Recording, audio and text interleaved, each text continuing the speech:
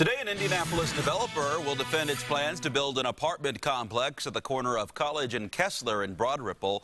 But people in the neighborhood are already fighting back. The developer, TWG, wants to knock down the now vacant AT&T building to build a 151-unit apartment complex.